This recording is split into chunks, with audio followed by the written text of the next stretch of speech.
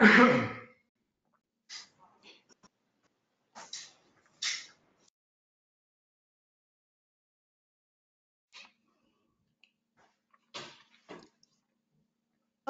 well, we can go ahead and get started this morning. Welcome, and thank you for joining the HLB International Transactions webinar, Investor Opportunities, Navigating Africa's Deal Climate. In this month's session, our HLB panelists will cover an outlook of Africa's investment ecosystem, African trends in deal activity, mergers and acquisitions, and tax considerations for some of the key African jurisdictions. I'd like to introduce our panelists now. William Hanan is the co-founder and COO of Orbit. He's our guest speaker. Anant Patel is HLB Global Transaction Advisory Leader. Dave Springsteen, HLB Global Tax Leader. And Cleanse Apuvo, I said it wrong, Apuvu, HLB Global Not-for-Profit Leader. And I'm Lisa Benson, HLB Chief Regional Officer for Western Markets. I'd like the audience to know that they can post questions in the chat box on their control panel. So you can do that throughout the webinar, and we'll also have time for a brief Q&A at the end. So we'll go ahead and get started. Will, I'd like to give you just an opportunity to give us an overview of Orbit. So I'll start off with Will and our overview. That's great. Thank you very much, Lisa, for the kind introduction. Good morning and good afternoon, depending on where you are in the world. Thanks very much for joining us. It's great to be here and with HLB. So just a brief introduction to Orbit for those of you that are not familiar or not know much about us. So we are Africa's first business development and investment platform. So we are a pure Africa-focused financial services platform that match makes both investors to investment opportunities, but also matches service providers to corporates and investors and transactions that require services. So we have over 450 institutional investors that use our platform to originate investment opportunities, and those are across all different asset classes, from private equity to private debt and including trade finance as well. We typically work on transactions anywhere between 3 to 80 million US dollars.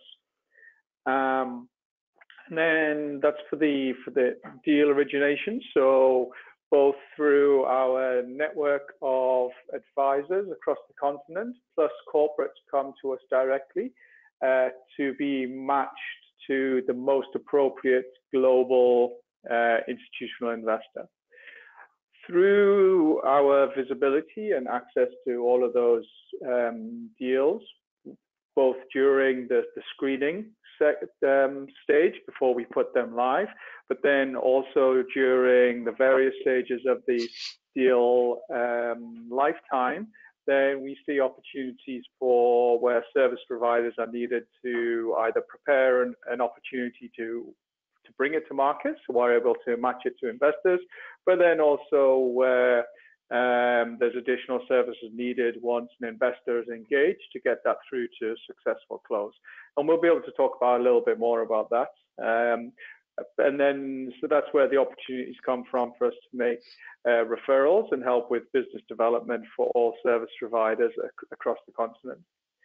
So currently we have about $1.3 billion worth of deals live on our platform. And to date, we've had circa $400 million worth of term sheets issued on deals, and we have over 400 advisors that use Orbit currently for their business development and to reach investors that all have a specific mandate to invest into Africa.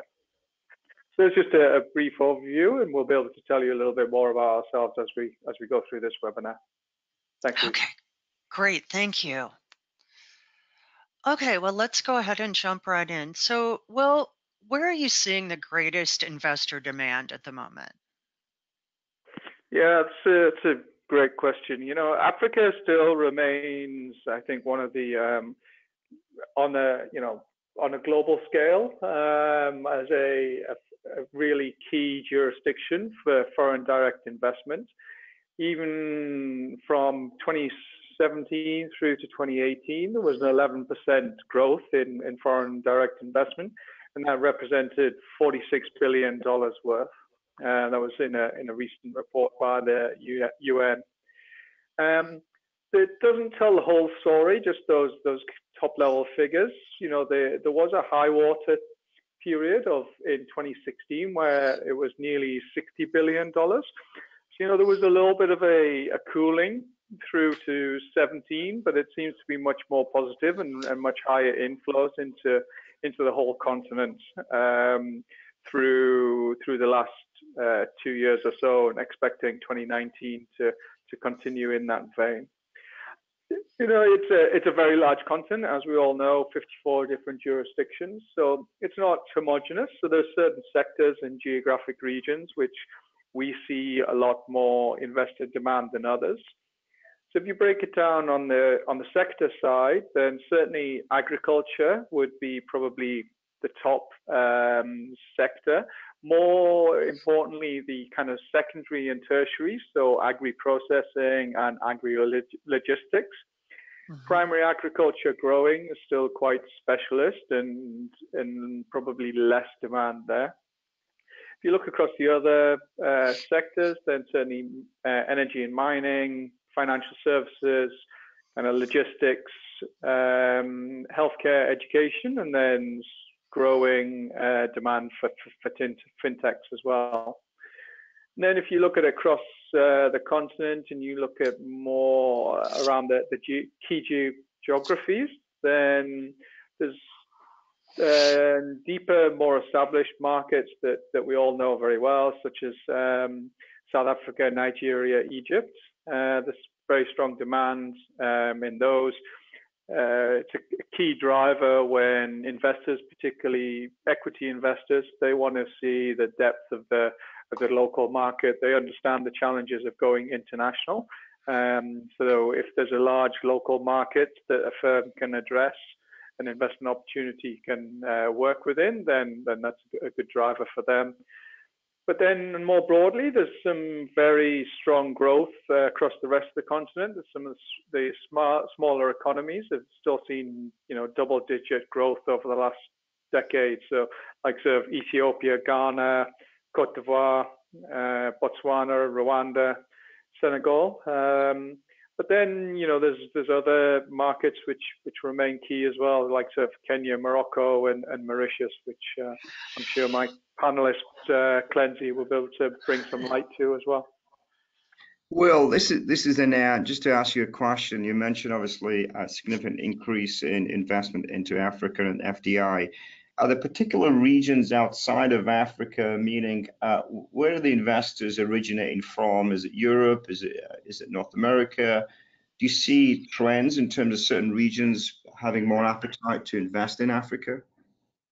Yeah, no, it's a really great question.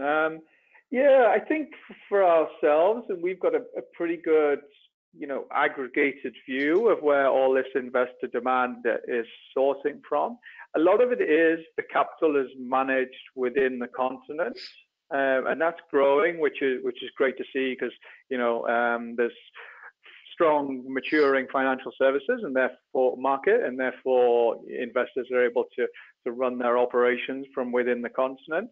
I think outside of the continent, then still a lot comes from Europe and is channeled through the key hubs of London kind of generally covers the Anglophone, and then a lot through Paris on the Francophone countries and regions. And then we are seeing increased interest and demand from the Middle East as well. I think that's certainly one area where we are putting a lot of time into building relationships, because there is an increased appetite coming from the capital within that region.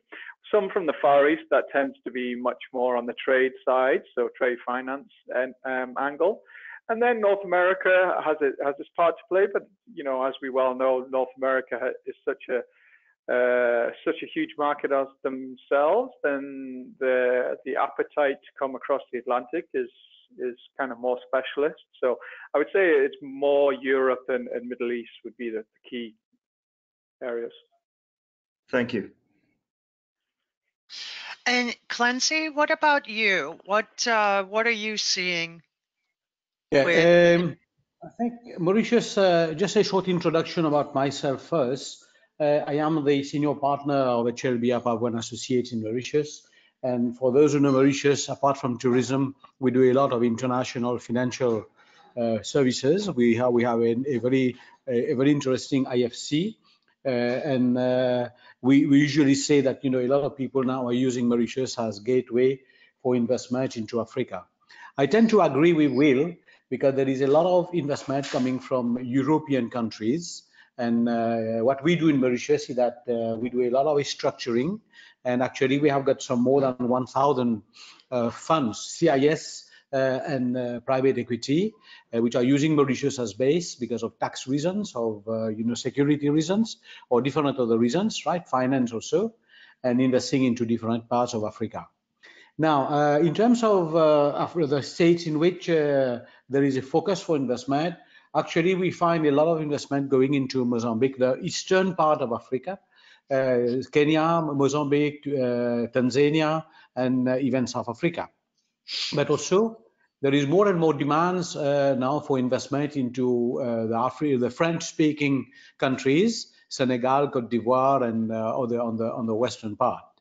But what we do in Mauritius is that we position Mauritius as a country where there is, there is no exchange control. There is low tax between 3% and 15%, depending on the type of structure you use. So there is a lot of investment coming in, and we will see in a few minutes. I think we've got a slide to show to you how much investment is flowing from Mauritius into Africa.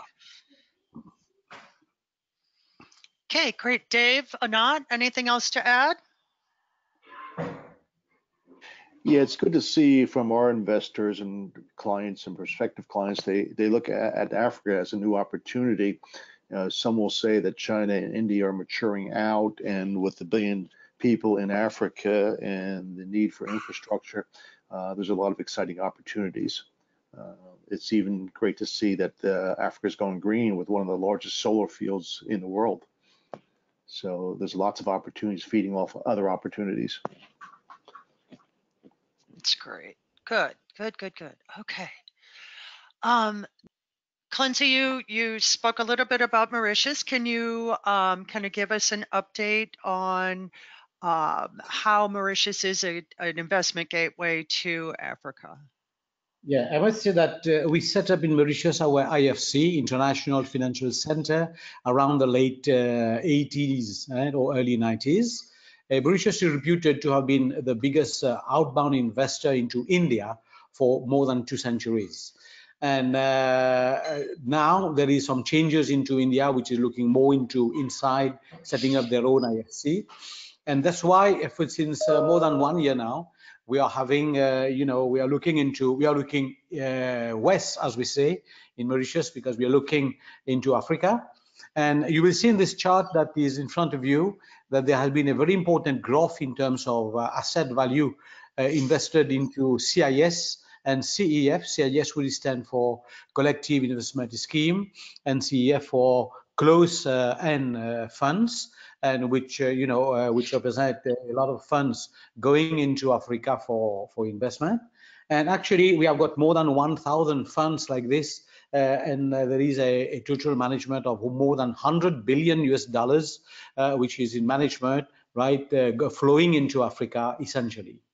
And so because of the position of Mauritius, we are bilingual and we speak a third language. So we are able from Mauritius, to target both sides of Africa, the French speaking as well as the English speaking.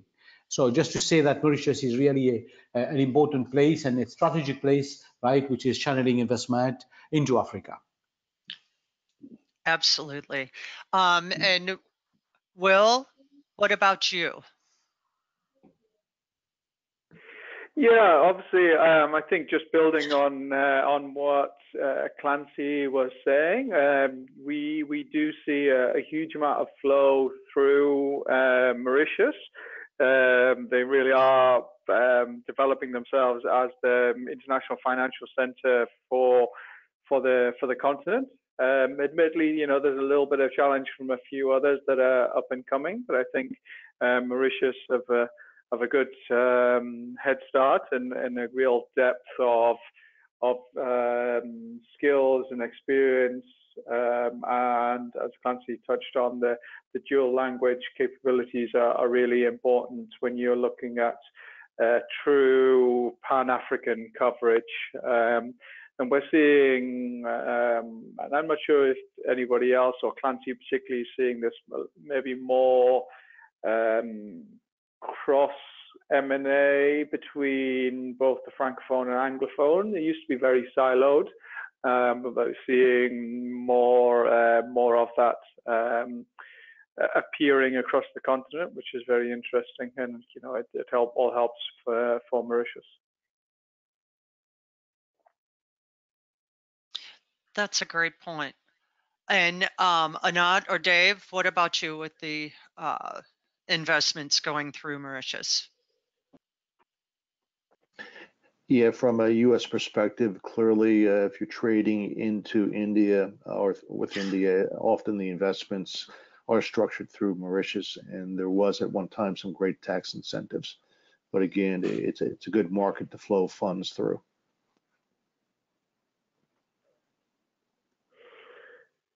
Yeah, absolutely. And I think, correct me if I'm wrong, Clancy, how many you have dual tax treaties with 36, 34 different countries from across the continent? Africa. Yeah, we have got at least some 36 countries, and we also have what we call IPPAs, International Protection and Promotion Agreement, which protects investment on a G to G basis, which is a very important security for investors going through Mauritius and into Africa. And we hold some 22 IPPAs up to now. Yeah, yeah. And then also actually something else interesting, when you're looking to potentially go public as well with any of these opportunities, then Mauritius Stock Exchange are very active, and they're also looking at interesting things that they can do. So they're able to do dual listings with other international exchanges as well, so that it gives some US dollar exposure or other currencies. So there's a number of different things going on across the Mauritius that make it very interesting. Yeah, you're right, Will, because we've got a lot of dual listing being done with Johannesburg, Mauritius, and in Nigeria. And what's happening now that we are getting a lot of new vehicles for investment in terms of investment banking units, investment dealers for asset management, wealth management, and then I talk about fund. But now we get a new payment intermediary, which is bringing in the new, digital asset, digital wallet, digital marketplace in order to bring up, not only fiat currency, but also we've got markets now for cryptocurrencies and digital assets.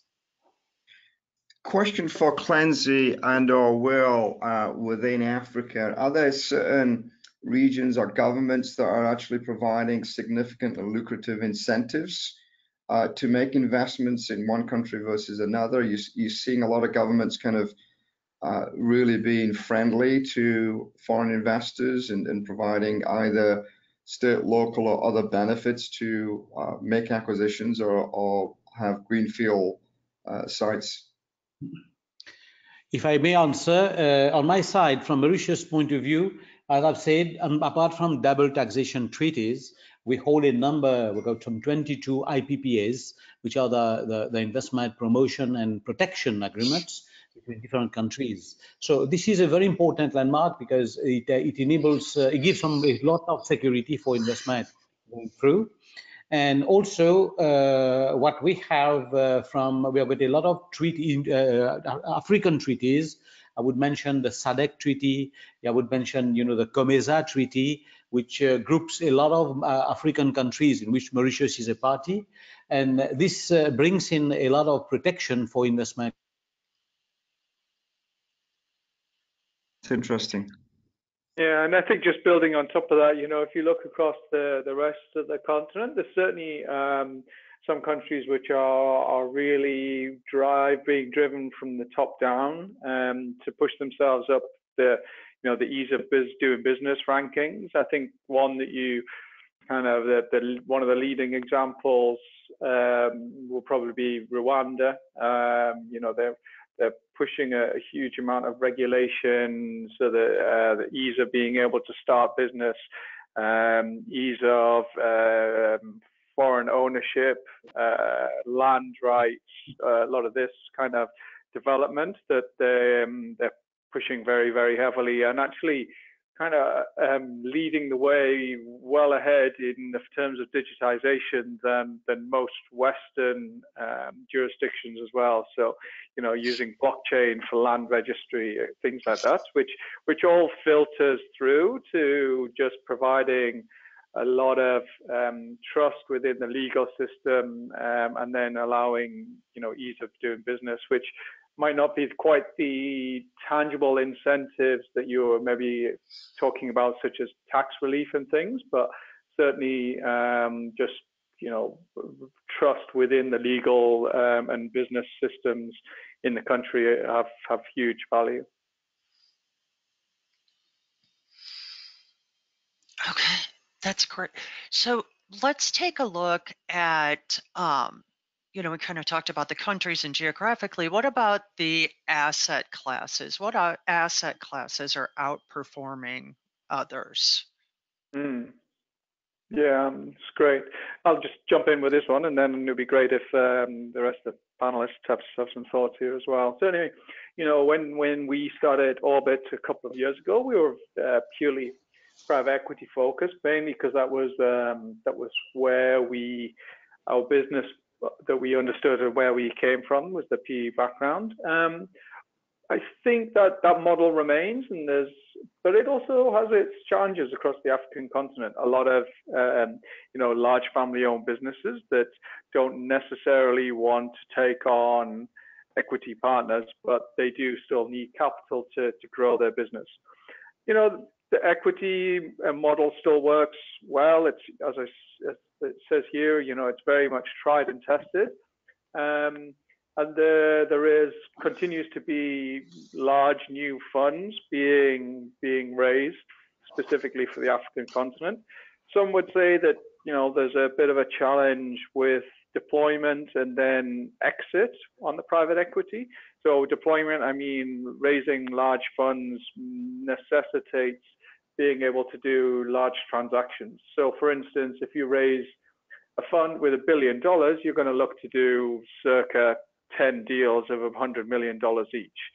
There's not that depth within the market quite yet for being able to absorb 10 $100 million deals very, very quickly.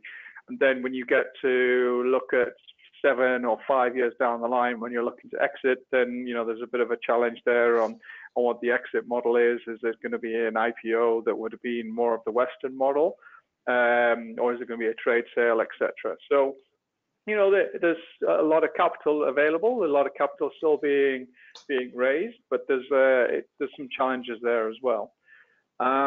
Where we are seeing, from our perspective, from within Orbit, where we're seeing that the greatest growth is around private credit and trade finance especially. So the private credit, I think with the family ownership of businesses and then much shorter transaction cycle, then it's a really great fit for a lot of corporates right across the continent. They retain ownership and control of their business that they spent many years or even generations building, but they're able to get the growth capital that they need. And something that we'll get into later, I believe, is that when you're looking at transaction cycles, and what I mean by that is really the time needed to raise capital, then it's much shorter than what is normal within private equity. We're talking a matter of a few months rather than 6 to 9 months for a PE deal.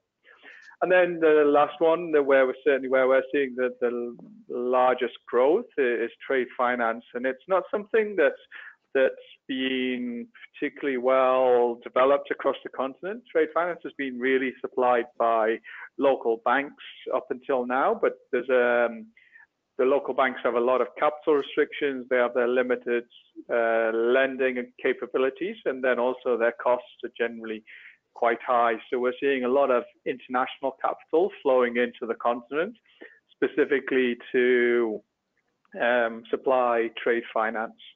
Africa is a trading continent, I should say. Apologies for that. A trading continent, and it's over half of the GDP for the whole continent. So it's a key area where it can help companies with their cash cycles and allow them to grow their businesses. Yeah, the only thing I would add there, Will, is maybe it's not considered an asset class, but JV, it's not always about the dollar. It's also knowledge, meaning local knowledge, customs, culture, understanding the market that's going to buy your goods or supply goods to you.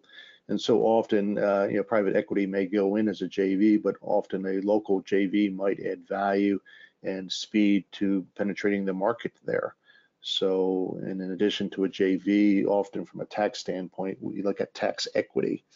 And Anat pointed out that there are international tax treaties that can be in place, but there's also income or profit incentives. There are investment incentives, and there's other government funding that can be had if you're going into the right markets. So there's a lot to tick off here as you penetrate or looking to expanding into a new market.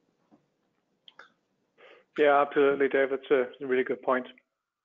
Yeah, something to add, just typically how private equity works. Obviously, private equity typically would invest, and there may be a minority investor initially for initial growth, or they may do what we call a buyout, which is a majority investment of the equity, and often you'll see business owners roll anything from 10 to 20% of equity for future growth.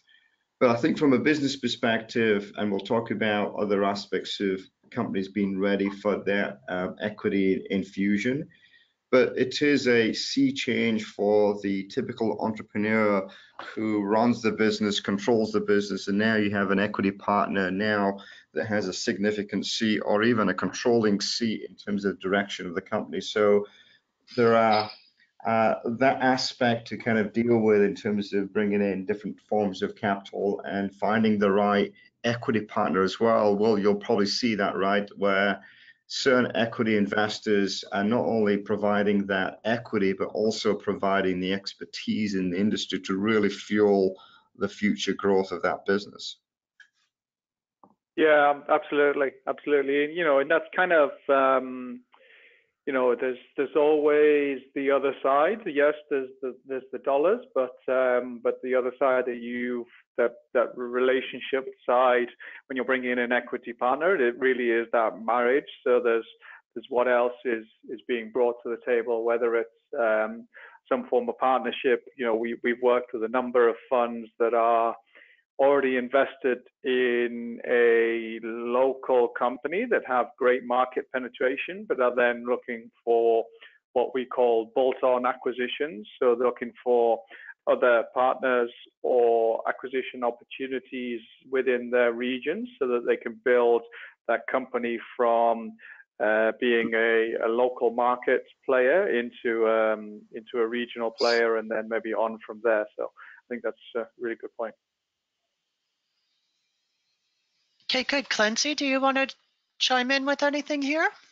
Hey, I agree with what is being said, but one important thing that we have to bear in mind is that, contrary to, for example, when people, I just remember when a lot of clients were investing in India previously using Mauritius. India is one continent and is one country. And when you go in Africa, it is a continent with 54 countries. So which means that there is a lot of cultural issues, even in terms of business metrics, in terms of business, which have to be taken into account. Lately, what we are doing in Mauritius is that we are developing a sort of fintech hub in order to bring up, different forms of vehicles which are going to be used using digital assets, digital, marketplace, digital wallets, and so on. So, which means that there is a lot of innovations also happening in terms of investment vehicles and investment modes. And basically what Will has said, I agree fully, private equity, private credit, and trade finance remain right, in the forefront. Thanks. Great points. Will, how can businesses better prepare themselves to raise funding, whether it's equity, debt, or trade finance? How can businesses prepare for that?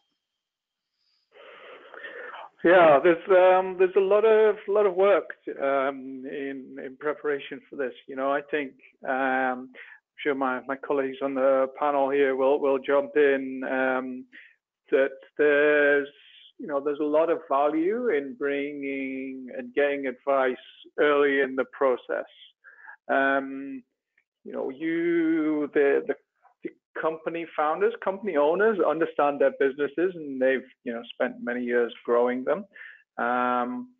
They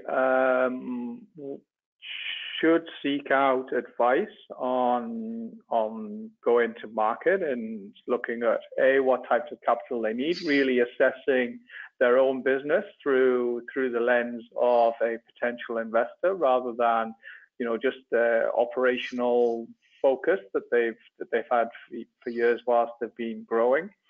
That's where good advisors coming on board and can really help with that. There's certain challenges in the going through that fundraise process. So there's a big information gap that exists between what a company founder, company owner would or company management team knows about the investment industry, about what the market looks like, how attractive how to make their business attractive from an external and an investor point of view. There's ensuring safe environment to then be able to share information, etc. And I think we're bridging a little bit into the reasons why we've developed Orbit. But then there's also just then identifying the right investors and making those introductions and developing those conversations through till successfully raising capital. And I've got a few points to bring on that, but maybe if the other guys in the panel have any thoughts, then I'm happy to let them jump in.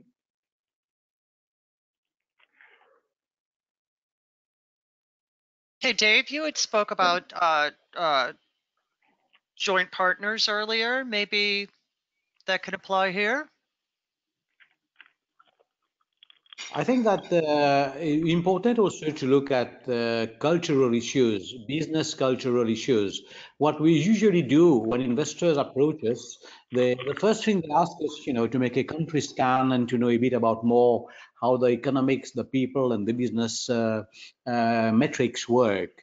And then comes the second question is about, what is the best way to structure in order for us to go into a foreign country and find a foreign partner and the thing. So these may seem to be basics, but I think they are very important because different countries within Africa will have different business practices, different business, cultures. And so right from the beginning, it's important to get the right advisor to advise on business cultures, to advise on business, fundamentals, and then of course use the proper structure to go, which caters for finance, for tax, and all these things.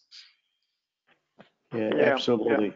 And a recent deal that we just did, all the financing had to come from the U.S. It was easy to raise. Some of the lenders and investors had some African connections. But at the end of the day, the only way the home building contracts worked in Western Africa was to have boots on the ground knowledge that came from local experienced contractors. So it's very important to maybe mix this up on how you expand into Africa. yeah. I think that's great. And I think just, building on that is, even for the advisors that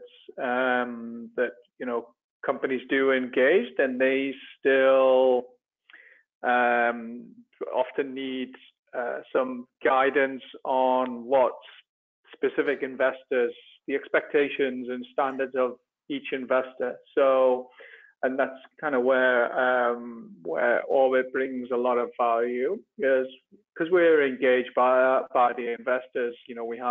We speak to them regularly to understand what countries, what industries, what deal types that they are looking for. And also because we're engaged on multiple transactions with them at any time, we understand what their expectations are around investment material, their investment process, and things like that. So the reason why a lot of the intermediaries, either corporate finance advisors or accountants, auditors that are already engaged with them, with the companies and helping them to raise capital, then we're able to articulate that and share that knowledge back with them so that they're able to tailor their responses, tailor their investment material, etc., to the individual requirements of the investors. And we found that just allows the deal process to move along a lot quicker and more likely to get engagement.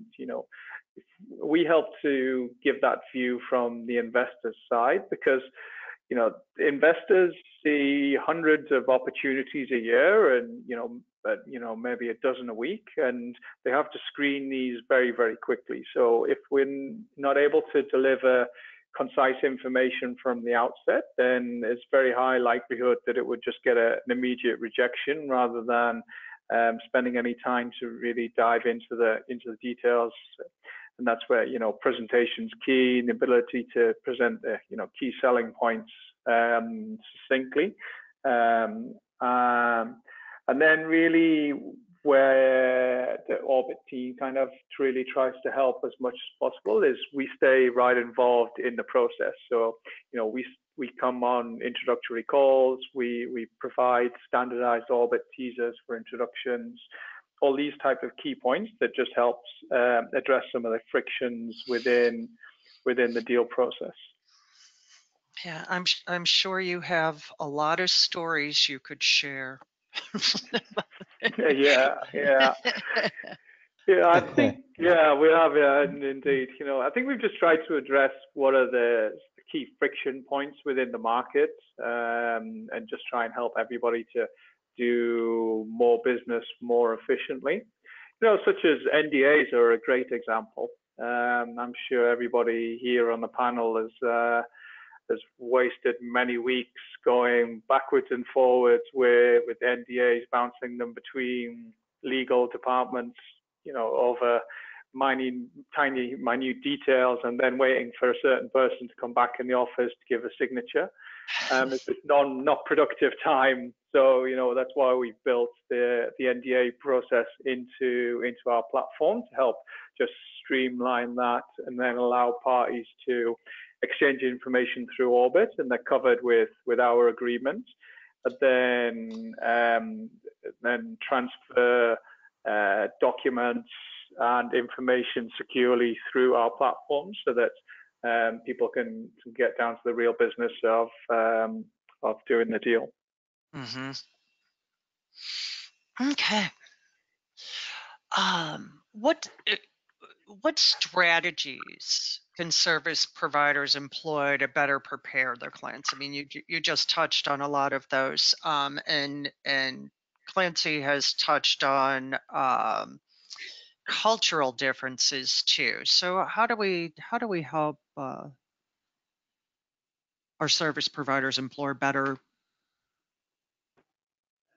to better prepare their clients for growth? Hmm.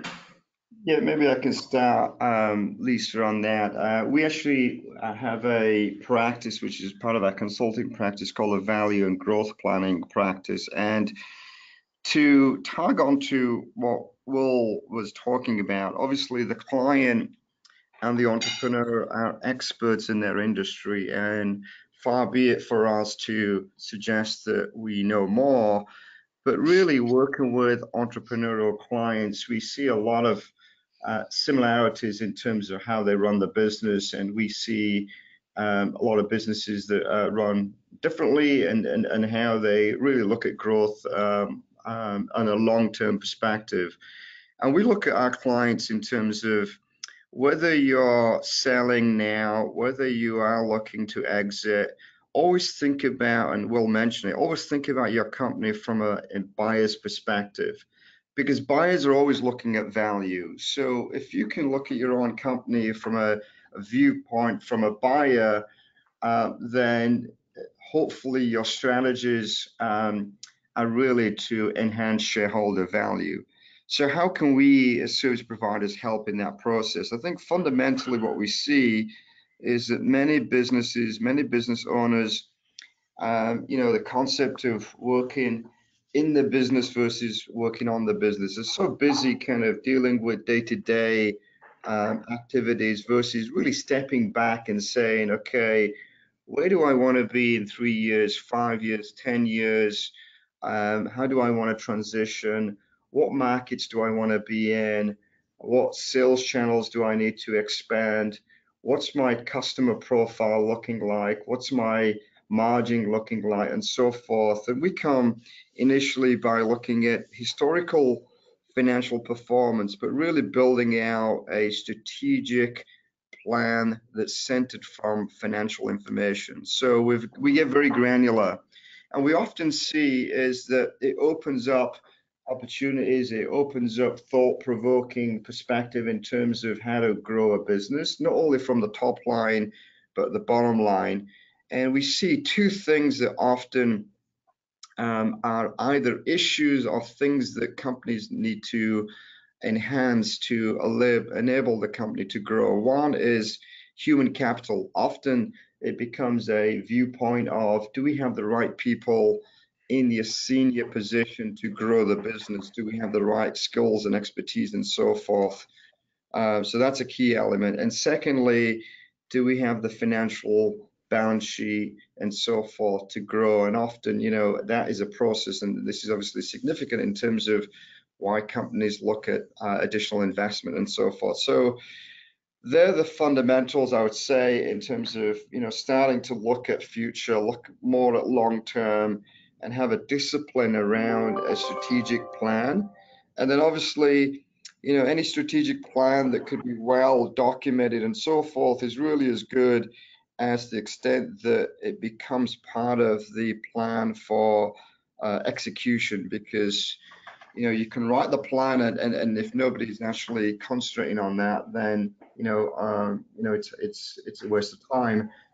That means that companies doesn't have to be so granular in terms of the strategic plan. You still have to have the foresight of different opportunities or different segments that may not be in the plan to take and be nimble in terms of growing the business. But they're the things that we spending a lot of time in really positioning the company for future, positioning the company in terms of the growth and so forth, and really facilitating that process beyond preparing the initial strategic plan. Yeah, Lisa, from a tax perspective, we don't want to lose sight of that silent investor we always and everyone hates, where the government could take anywhere from 10 to 30% of the profits. So knowing before you go, what are you entangling yourself into from a tax compliance standpoint? It was mentioned about double tax treaties. We don't want to pay tax in two different countries. There's an incentive to structure or put a structure in place so you can reduce your worldwide taxation to a reasonable effective rate. You always want to look for tax incentives, as I mentioned, and where are the functions of the business going to be operated at? Home, host country, local country, or some third country. So know before you go what tax ramifications you're going to hit, and not also mention what about the exit strategy and the taxes on exit. Very important. I like that you refer to the tax man as the silent partner. Well, he's not so silent. He's very obnoxious at times. Will or Clancy, would you like to add anything?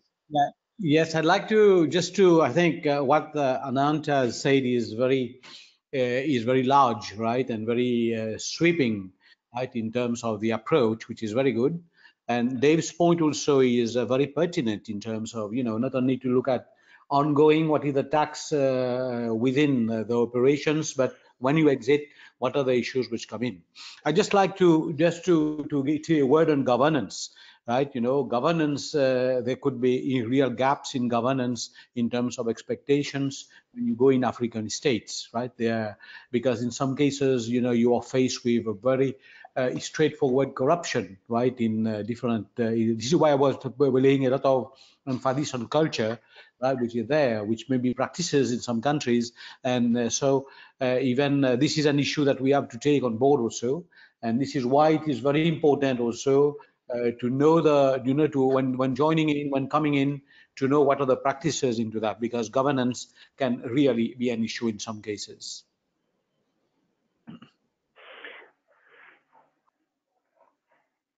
Yeah, I would, this is Willie. I just would fully agree. I think between the other guys, I think we've covered this really well. I think really getting the right advisors on board at the right time to really guide you through this is absolutely critical. Otherwise the fundraiser, the corporate could end up spending a huge amount of energy and being very distracted from their full-time real jobs of actually running the business. And back to Anand's or Dave's point, of they can end up kind of in a roundabout way just being destructive for shareholder value, which is the real driver here. Okay, great.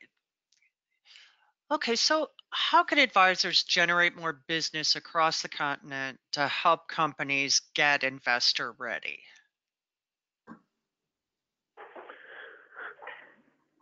Yeah, I think we're all familiar enough with Africa and know that it's a very high contact society, and I don't think there's going to be any way to remove that. But I think there are tools available that allow people to build those relationships in a much more focused way, and allow financial service institutions that could be increase productivity and revenue without really increasing their marginal costs too quickly, to allow them to acquire new clients and new mandates as they're going through.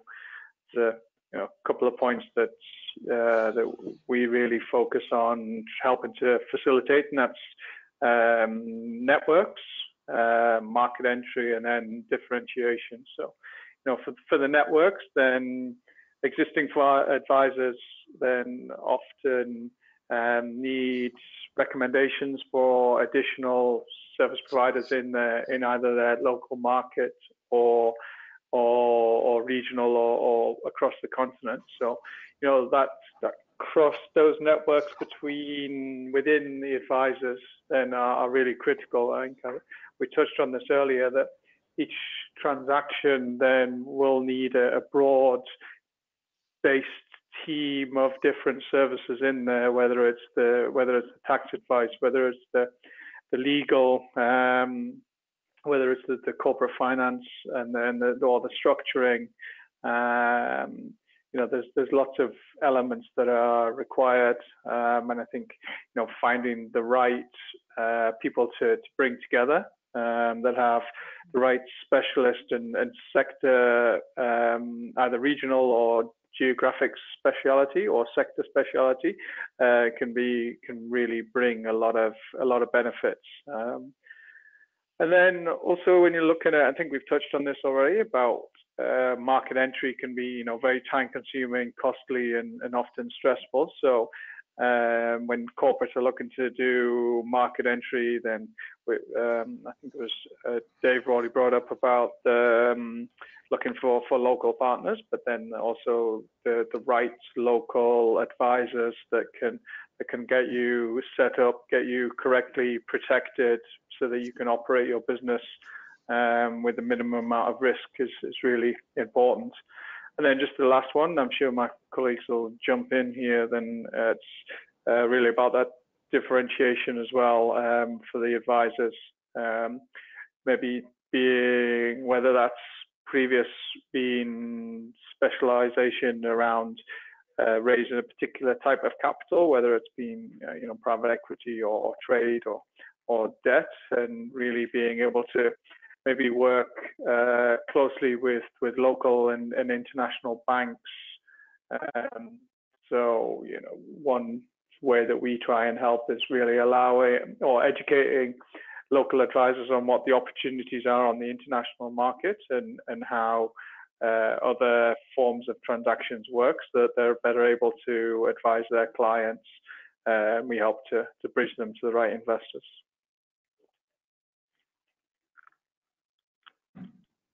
Yeah, I think it's important in this convoluted, very changing environment that we're in, that you employ a team of advisors. And I guess the key is, one, know Will's contact information, very important. Two, know the HLB African network for the local expertise and funding opportunities. And then go from there. And it is a mixture of local and international experts, because at the end of the day, you may be investing in Africa, but those funds will eventually come home. And so you need to know all the international ramifications. Great points.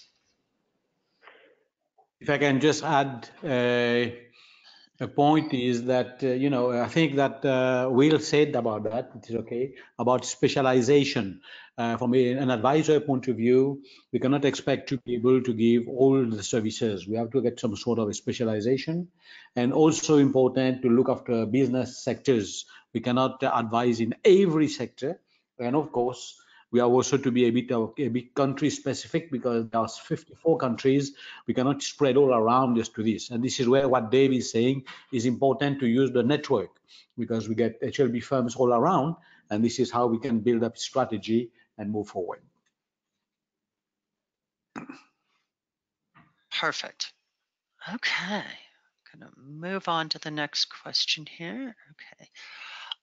Seeking additional capital or investment, what do companies need to consider to ensure that they're ready for a capital investment or M&A transaction?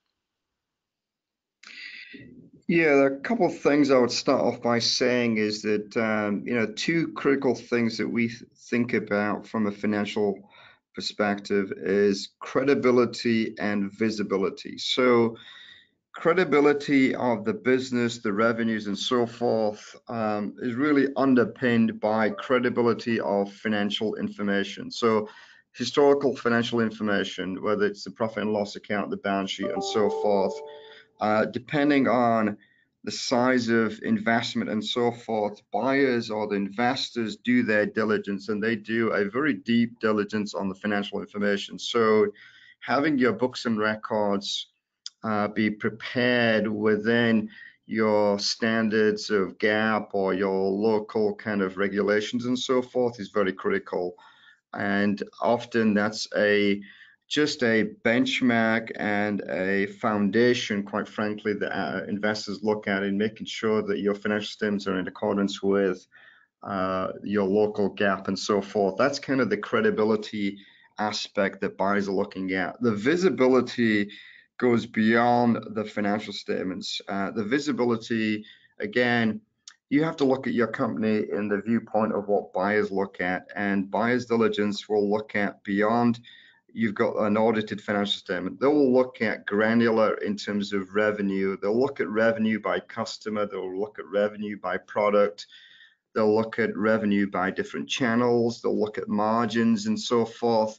They want to kind of slice open your financial statements and really look at the profit and loss account and making sure they understand historically the trends of revenue, the profitability of revenue, and obviously the trends in profitability in terms of net income and so forth as well. So having good internal accounting systems and processes to capture information, capture it real time, and capture and tell a story about the business is obviously very critical as well. So that's the visibility and credibility aspects of really preparing the companies from a financial statement perspective. Investors, interestingly, and obviously is a pull and a push between buyer and seller, but investors looking to make sure that they fully understand the history, understand the historical financials, but to increase shareholder value, the other aspect that you need to prepare is to look and have a good financial projection and forecast and so forth. Because from a seller's perspective, you want the buyer to be really incentivized and excited about not only what you've done in the past, but what you believe you're going to do in the future. So having credible forecasts, having a bit of a stretch forecast that really provides excitement to an investor.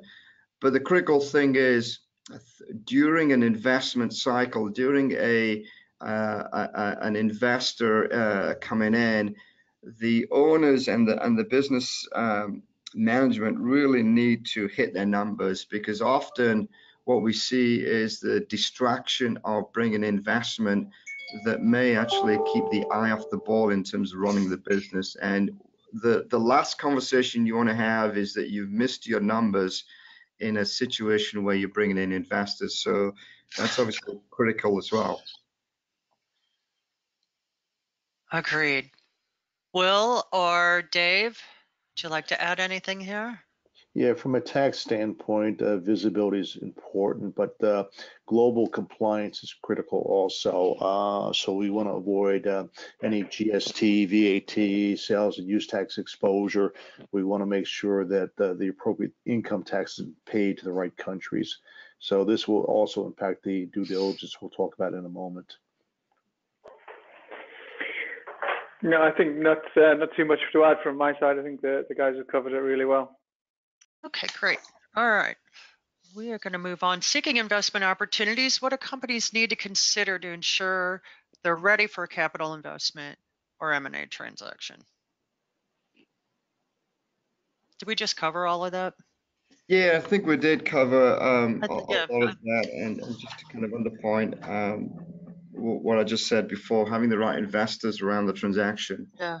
and having the financials and so forth ready. And one aspect we didn't talk about is the legal aspect of the company, making sure that you have full documentation of all your businesses, your trademarks, and all the different regions that you work on is another part of getting ready for a transaction. Yeah. Okay. Well, you know what? We have about a minute left. Will, would you like to just make any final closing comments or points on anything that we haven't covered? No, I think we seem to have managed the time pretty well. I think we've managed to cover all of the points. I think thanks very much for allowing Orbit to come and join the HLB team for this. And we welcome any follow-up questions if there is any. And we really appreciate this opportunity to partner with you guys for this. Well, thank you for joining us. Does anyone else have any closing comments they'd like to add?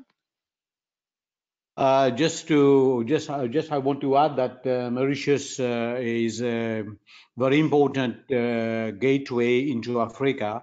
So don't hesitate if anybody among members or anyone needs information about Mauritius, about investing or making deals, right? From a perspective of getting into Africa, we are here. Thank you. Perfect.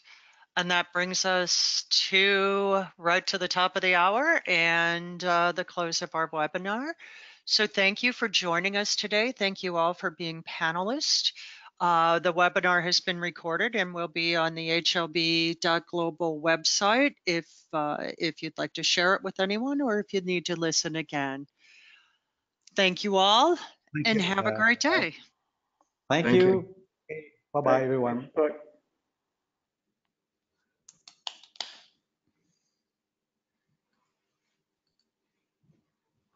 Wow.